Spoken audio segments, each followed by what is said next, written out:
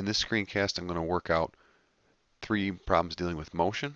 Okay, and it's going to bring your attention. We're going to use this formula in all of these examples. The distance you travel is equal to the rate of speed times the time you spend traveling. This is something common to us. If we're going 50 miles an hour for 2 hours, we know that we've traveled 100 miles. Okay, so for this first problem, we want to answer this question. A boat heads upstream on a river that has a current of 3 miles per hour. The trip upstream takes 5 hours. The return takes 2.5. Assuming the boat is on cruise control, the speed is set relative to the water. What is the speed of the boat? Okay, so we know we're going to go upstream or start at a certain point. Thinking as a turnaround, thinking about that as negligible. So the distance that we're going upstream has to equal the distance we're going downstream. Now, we always want for a word problem to declare our variable. So we're going to say let r equal the speed of the motorboat. Very important. You always want to write that down. The distance upstream is going to be the rate of speed upstream times the time. Likewise for the going downstream. We're given how long it takes to go upstream and downstream, so we can plug those numbers in. The rate upstream, right? You're fighting the current. You're going to take your boat's speed and you're going to subtract off the speed of the current. In this case, that's going to give us r. We don't know what the boat speed is, but we're calling it temporarily r. And then minus the speed of the current is 3 miles an hour. So we get r minus 3. Similar for the rate downstream. This time we're going with the current, so it's going to add to our speed. We're going to have r plus 3. So we're going to take the r minus 3 and put it in for the rate upstream. And we know we traveled, it took us 5 hours. And then that's going to equal the rate of speed downstream for the boat, which is r plus 3 times the length of time it took, which is 2.5. And now we just have a linear equation. We're going to multiply out and then isolate the variable. Okay, so in this case, multiplying through, and then we're going to subtract, we're going to add over the 15 and subtract the 2.5r over to get the simplified equation. 2.5r equals 22.5.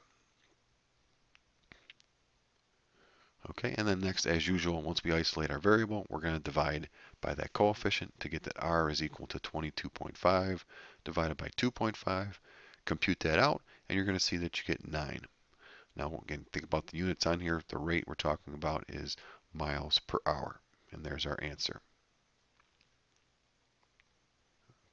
Okay, so for that, it's always important to indicate the units on your answer. You always want to answer it in English. Okay, here is the next question we're going to look at. So we were given that a tight end catches, tight end can run the 100-yard dash in 12 seconds, and a defensive back can do it in 10 seconds. All right, so that's telling us, all right, it gives us the rate. It gives us how fast they can run. All right, we're assuming in this problem that that's their top end speed or their constant speed. So we know that the tight end can run 100-yard dash in 12 seconds. So the speed of the tight end is going to be the distance divided by the time. In this case, it's going to be 100 over 12. Likewise, the defensive back can do it in 10 seconds. All right, now the problem is telling us that the tight end catches the pass at the 20-yard line, but the defensive back's behind it at the 15-yard line. But since the defensive back is faster, it can catch up eventually. We want to know at what yard line will the defensive back catch the tight end. Now we can see here that the tight end is going to go a shorter distance than the defensive back. If you take the distance the tight end ran and add 5 to it, you're going to get the distance that the defensive back ran. Now what we know from the problem is that both players run for the same amount of time, but the lengths are a little bit different. We can compute the rates, as we illustrated before. The rate of speed of the tight end is going to be 100 over 12, or 25 over 3 yards per second. For the defensive back, it's going to be 10 yards per second after we simplify. The unknown in this case is going to be t. We're going to use that to then determine distance after we determine the time that they've ran for. So t in this case is our variable. It's the amount of time each player runs. We're going to then plug those in the appropriate places. So the tight end's rate of speed is 25 thirds. We're going to multiply that by t. That's the amount of time that the tight end runs for. Plus 5 is going to equal the rate of speed of the defensive back, which is 10 times t. And then we want to solve this equation for t. So maybe we want to clear the fractions out by multiplying each term on the left and the right by 3, the only denominator we see in the problem. That simplifies the equation to 25t plus 15 equals 30t. Subtract the 25t over, then simplify. Our equation becomes 15 equals 5t. Divide by 5 and we get that t is equal to 3, or 3 seconds. Now, that's not the answer to the question. The question asked, how far upfield did the defensive back catch up with the tight end? The defensive back's rate of speed is 10 yards per second, and if he's going to run for 3 seconds, that's going to be 30 yards upfield. Now, upfield from the starting point. Okay, it's also good to just check that your units match up here. So the rate on the 10, or the unit associated with the 10, is yards per second, the 3 seconds, and then we end up with yards in the end.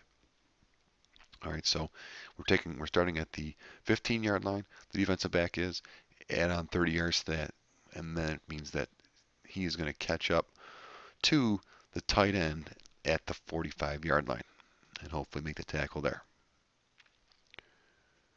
Okay, so that's the answer to our question. So we had to find the time that they ran for first to then be able to answer the question.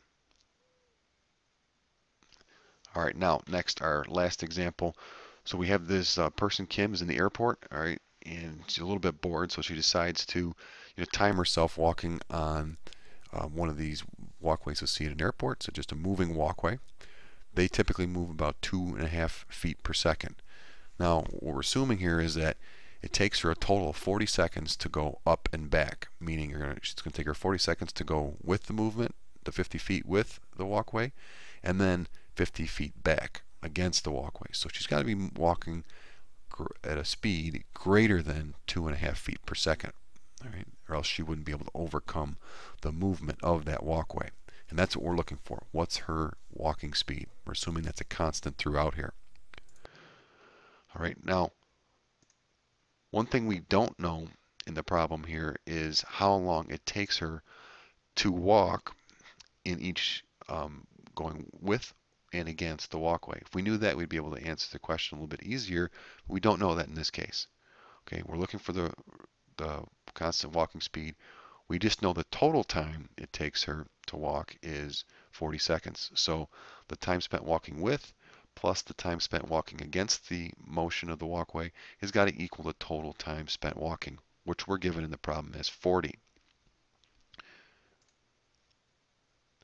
Now, to determine the time spent walking with or against the motion of the walkway, we're going to take our distance equals rate times time formula. We're going to solve it for t, or the time, and that gives us the time is equal to the distance over the rate. Now, we have to incorporate that the walkway is moving in one direction at 2.5 feet per second. We're going to let r, our variable in this case, be Kim's constant walking speed. Again, we're assuming that's going to be in feet per second. And then we need to input what we know involving our variable also into this statement. So we know the total time walking is 40 seconds. The time spent walking with, well, how far did she go? She went 50 feet. How long, or what was her rate of speed? Well, going with the motion, it's going to be whatever her constant rate is plus the speed of the walkway. So it's r plus 2.5. Time spent walking against, well, let's see, she went 50 feet, and her rate is walking against the movement is going to be whatever her speed is, and then we got to deduct the speed of the walkway because she's fighting the motion. So it's r minus 2.5. That's going to equal 40. Now we're going to solve this rational equation by clearing out the fractions by multiplying by the least common denominator, which is r plus 2.5 times r minus 2.5. So we're going to multiply each term on left and right of this equation by our least common denominator, and then simplify by canceling out the common factors from the numerator and the denominator in each term. That will result in a simpler equation for us to solve. And we're going to see that we're going to end up with a quadratic equation for this example. The other two examples were linear equations that we resulted in solving. Okay, so we're going to cancel out the r plus 2.5 in the first term on the left, the r minus 2.5 from the second term on the left, and then we just have to multiply the rest of them out after we rewrite this. Okay, so after we rewrite, we're going to multiply out by distributing each term to each term. Okay, on the right-hand side, if we distribute the r through the second parenthesis in the 2.5 and then simplify by combining like terms, you're going to be left with r squared minus 6.25. Now distribute the 50s through in the 40. On the right, you get 50r minus 125 plus 50r plus 125 equals, and then distribute the 40, we get 40r squared. 40 times 6.25 is 250. So now we know how to solve these. We're going to try to get 0 on one side, everything else on the other. Solve our quadratic equation. So just simplifying a little bit more, the 125's drop out, we combine and we get 100r on the left.